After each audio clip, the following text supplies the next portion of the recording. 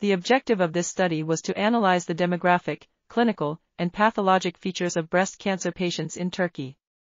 The study found that the majority of patients were female, with a mean age of 51.6 years. Additionally, the majority of patients were premenopausal, with a peak incidence in the 45 to 49-year-old age group.